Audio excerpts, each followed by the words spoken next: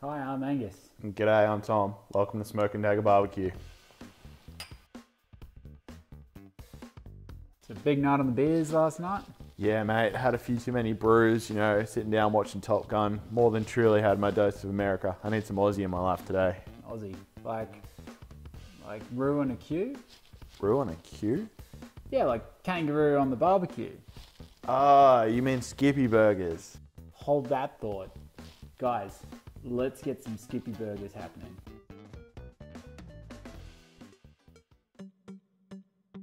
So for this Skippy burger, we're going to use a combination of Angus beef brisket and kangaroo fillet. Anyone that knows burgers will tell you the secret is a good fat ratio. So we're going to want to dice this kangaroo steak up into some chunks, and these chunks need to be small enough to go into the meat grinder. So what we're going to do is nice even strokes with your butcher's knife. It's not rocket science. We're going to try and go for these cube type shapes. Cut along the grain. Inspiration for today's video really did come from the Australian coat of arms. Emu's in short supply though. Since the Great Emu War, numbers have been down. Just harder to find on the supermarket shelves, you know. For those not familiar with kangaroo steak, it's got a dark purple colour, very little fat. Next up, we've got the Angus brisket. It's quite a hefty cut. We're looking at about 1.5 kilos here. So the added weight we get from the Angus brisket is going to allow us to play with the ratios. Just given there is very little fat tissue on the kangaroo steak, we're going to need a lot of the brisket fat to play a starring role in the burgers. Again, we're just trying to cube these out. So we're looking for nice, even size, dice cube. Away you go. For anyone who's a complete and total savage and hasn't had brisket burgers, go out there and give this recipe a try even without the Skippy. As the saying goes, if you buy mince from the supermarket, you're going to have a shit time. But that doesn't mean you have to go rush out and buy yourself a mincer. What I can recommend you doing is going to your local butcher. Just talk to them about, you know, how do they make their mince. Maybe they can work with you to try out some different fat ratios. If they sell brisket, maybe ask for them to do a specialty beef brisket mince. Really help take your burger game to the next level. We can see this big fat cat playing a huge role in these chunks. That's 100% required for these burger mix. We're going to be chasing about 30% fat to protein ratio, especially having to offset the leanness in our kangaroo steak. So like all good things in barbecue, it's not an exact science. Again, we're looking at a ratio of about 1 part kangaroo, 3 parts cow. Right, we're going to start mincing now. This is really the fun part. Make sure that you're adding the meat in a consistent ratio just to make sure you're getting that fat flavour all in the burger mince. We're good to go.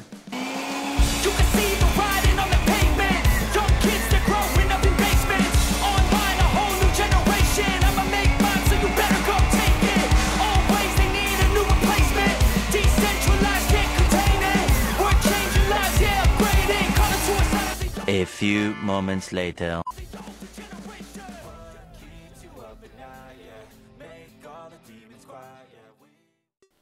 Right, so now we've got this beautiful mince here. We're going to want to make some pretty decent sized patties. These are going to be reverse seared, so don't have to worry about them being thick.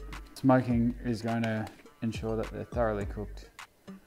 Really just going for size. It needs to fit nicely on a bun. Working these in your hand a little, it's going to create like a bit of a bonding effect for the meat fibres. Hoping these burger patties pack about as much punch as a buff kangaroo.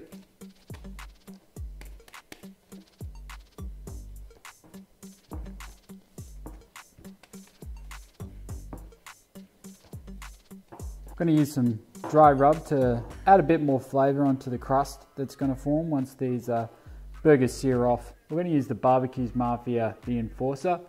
This is a nice sweet heat dry rub, and what it's really going to bring is a good colouring effect to the burgers as well. Salt, pepper, paprika, bit of sugar in there. Just go through, give them a gentle pat, flip them over. Do the same with the other side.